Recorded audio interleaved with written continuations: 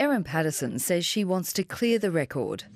I'm devastated. I love them. Revealing she had used mushrooms that she bought from the local supermarket, as well as other dried mushrooms from an Asian grocery store. Cooking a beef Wellington at her home in Leongatha on July 29th for 4 guests. Her former in-laws Don and Gail Patterson and Gail's sister Heather Wilkinson, who all died a week later. Gail's husband, Pastor Ian Wilkinson, remains critically ill. In a written statement sent to Victoria Police via her lawyers last Friday and obtained exclusively by the ABC, Ms Patterson says she too was hospitalised, going to the Monash Medical Centre 2 days after the lunch.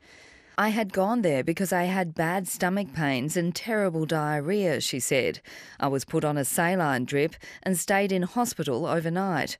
I was also given some medicine I was told was a liver protective drug."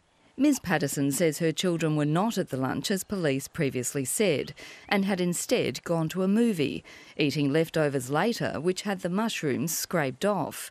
Police have revealed little about the investigation, saying Ms Patterson was a suspect and the deaths were unexplained, but not necessarily suspicious.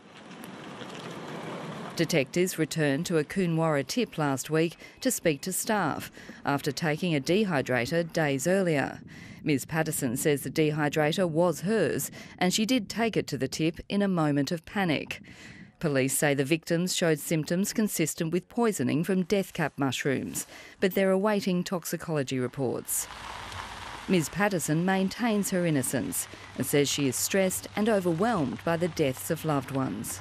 Pastor Ian Wilkinson's family says he remains in a critical but stable condition here at the Austin Hospital. They say they're hopeful and continue to pray for his recovery. Sasha Payne, ABC News, Melbourne.